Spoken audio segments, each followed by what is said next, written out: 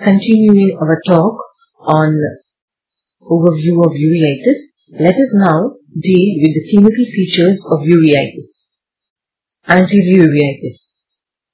The presentation here includes the classical triad of acute onset of pain, redness and photophobia. This may be accompanied by diminished vision or maybe not.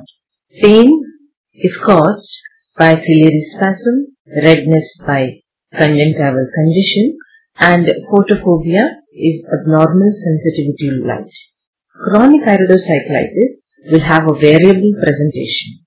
So pain is due to ciliary spasm. The anterior segment of the eye, including the cornea, iris and ciliary body, are extremely well supplied with nerves, and this is the first division of the fifth nerve. So any problem in this area usually gives rise to pain. The pain of the anterior uveitis is distributed along the entire fifth one division. Photophobia is abnormal sensitivity to light due to pain from ciliary spasm as well as meiosis. The pupil is constricted, sluggish reaction is there to light, and there is ciliary spasm. All of this contribute to an abnormal sensitivity to ambient light. This is distinguished from glare, which is sensitivity to bright light. Redness. Congestion occurs due to any causes of inflammation in the anterior segment of the eye. When it is anterior uveitis or iridocyclitis, this is called as ciliary congestion or ciliary flush. The specifics for this are that it is perilimbal or circumcorneal all the 360 degrees. It is in a deeper level than for a conjunctivitis, and the color, it is violaceous hue rather than just red. Conjunctivitis alone would give a red color, and a purplish hue would be seen in cases of scleritis, but in the case of anterior uveitis, it would be just around the limbus and would be violaceous in hue. All red eyes are not conjunctivitis. One of the most common differential diagnoses asked is, what are the differential diagnoses for an acute redness?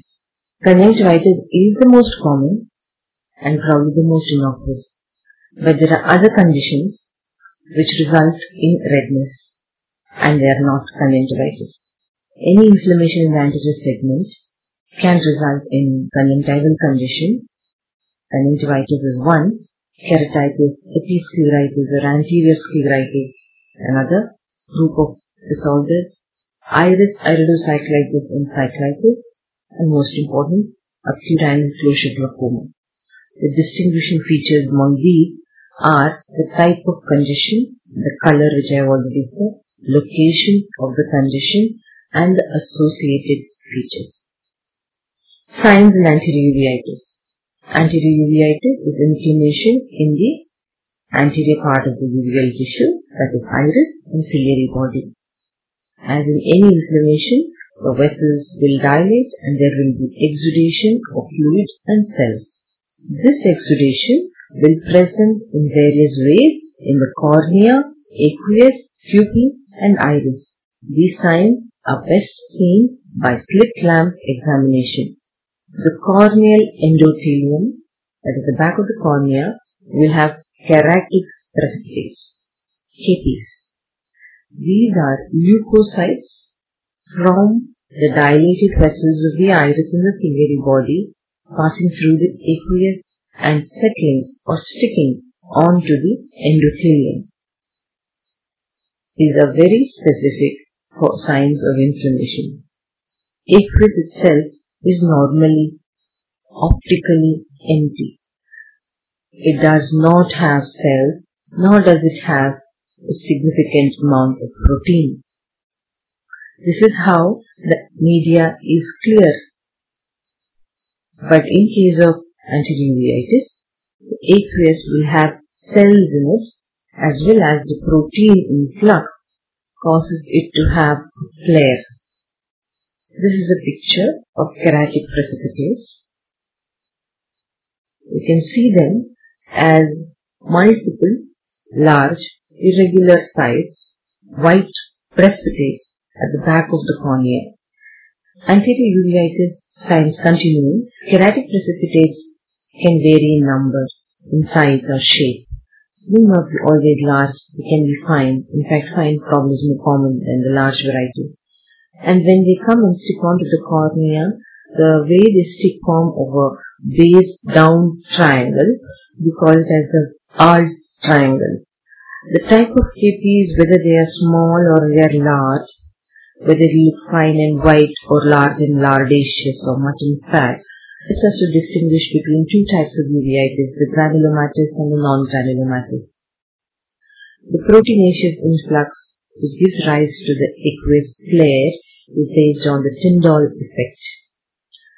Especially can be compared to a large room with a small window, light coming onto the room, and there is dust in the room, so this light beam is visible as well as the dust flying inside the light beam. That is how the aqueous flare appears. And those dust particles would be the cells. Aqueous cells, detecting this is always detecting sign of activity. Iridocyclitis can be acute, chronic, recurrent in a remission phase. Now, whenever there is cells, that is an indication of activity. Here is another slit lamp photo. On your left side is the cornea, and on your right side the bluish area is the lens. In between is the light beam traveling through the aqueous. It has a greenish hue here, that is just because of the photograph. The smaller, thicker arrow is showing the light beam lower end, aqueous flare. The thinner arrow, longer, is pointing towards some dust-like particles, and they are the aqueous cells, which are nothing but WBCs. What happens to pupil? Basically, what happens to iris? The iris is now somewhat like a waterlogged sponge because it is consisting of blood vessels radially arranged as well as muscle fibers. They are also radially arranged, except in the center, which is the sphincter, which is circularly arranged. When the iris musculature and the vessels are involved in this inflammation, they swell up, and this swelling mechanically causes the pupil to get smaller. So there is meiosis.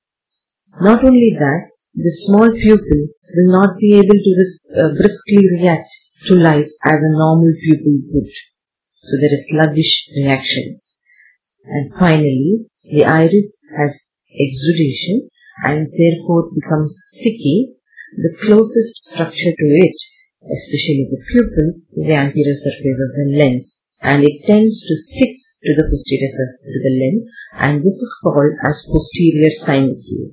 These are extremely important telltale signs of uveitis. It can occur in fresh uveitis or anterior uveitis, or it could be the only remaining sign of an old uveitis. Iris. As I've said, it becomes like a waterlogged sponge, so it loses its normal architecture. Normally, there are a lot of crypts and the whole surface has a shine and the crypts are very clearly seen, but now the exudation fills up and the end result is a muddy looking iris.